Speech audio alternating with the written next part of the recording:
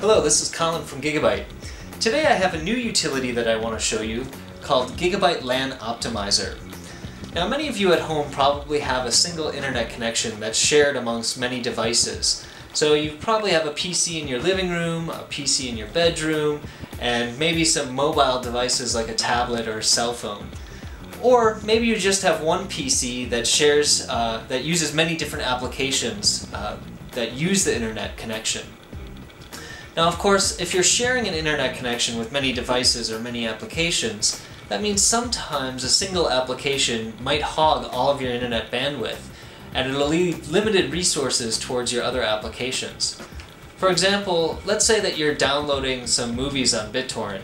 So you're downloading and at the same time you want to watch a HD YouTube video. Now of course when you're downloading that BitTorrent, it's going to strangle all of your other applications that are actually wanting to connect to the internet as well. So what Gigabyte has done is we've developed this new utility that actually smartly manages your network bandwidth. And we've come up with a pretty unique software solution as well as a hardware solution that actually does this management for you. So what we've done is, on all of our motherboards that feature the Realtek 8111E LAN controller, we've developed this special application to take advantage of some pretty smart and intelligent network management. So let me show you the actual user interface. So this is the GUI-based LAN Optimizer user interface. As you can see on the left here, there are several different tabs. The first tab is Mode tab. So basically what GUI-based LAN Optimizer does is it takes several common usage scenarios and it adjusts your network settings accordingly. So the first common scenario would be gaming, of course. So online gaming, if you play a lot of online games, you click this mode and hit apply. Now what that does is it'll take small but frequent packets that are often associated with online games and it will prioritize them. So basically it'll take those packets and send them quicker to the server. Now the next mode is stream mode. So stream mode is a mode you want to use if you're doing a lot of internet streaming. So internet TV, you'd want to click stream mode. And what that does is it'll prioritize a more constant and steady package flow generally associated with data streams. The next mode, of course, is browser mode. So you're going to want to click this mode if you're doing YouTube videos or just generally browsing the internet. So browser mode prioritizes short bursts of large packets of information. And then of course we also have auto mode. Now auto mode will intelligently manage your network based on your usage scenarios. So let's say you're gaming one time, you're watching a YouTube video another time, it'll automatically adjust your settings according to your usage. So again, once you click your setting, you just hit apply and it'll automatically configure for you. Now the next tab is for people who want to do some more fine-tuning. So this is the Program tab. And as you can see here, these are all my different applications that I have loaded that have in the past used my internet connection. These two at the top are actually using my connection right now, but they're not downloading anything. As you can see, I am able to change and adjust the priority levels. So I can make this high, I can make it low, and I can even block applications that I don't want to be using at a certain time. And of course, for each application, it's always convenient to be able to see what your actual download and upload speeds are as well for each. So you can make those configurations. Obviously, I'm still in browser mode, so these settings are configured for browser mode, but I can make any changes I want based on my needs. So all I have to do is click Save, and it'll automatically save those changes for me. Now the next tab is Advanced tab. Now the first section shows your internet speed. So you can click this box right here and it'll automatically enable your detection of what your internet speed is. If you want to manually insert it, you can do that as well for people who actually know what their internet connection speed should be. And then down below here are some more sensitive settings. You've got delay and sensitivity.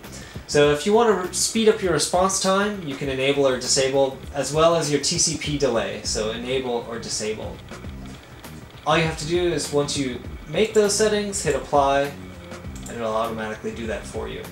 You can also reset to default settings. Now the last tab is your system info. So this basically just shows you your system CPU, network card, memory, etc., etc. So this is basically the user interface. Now let's see a real-world situation where you're actually using multiple applications for that one single internet connection. So now I want to be able to show a common real-world example of using multiple applications on a single internet connection. So what I've done is I've turned off GIGABYTE LAN Optimizer and I've started a BitTorrent application. So basically I'm downloading a bunch of files here, and as you can see it's actually eating up a lot of my network bandwidth. So of course in a common situation you don't want to sit here and wait for all of these files to finish downloading. You want to do other things.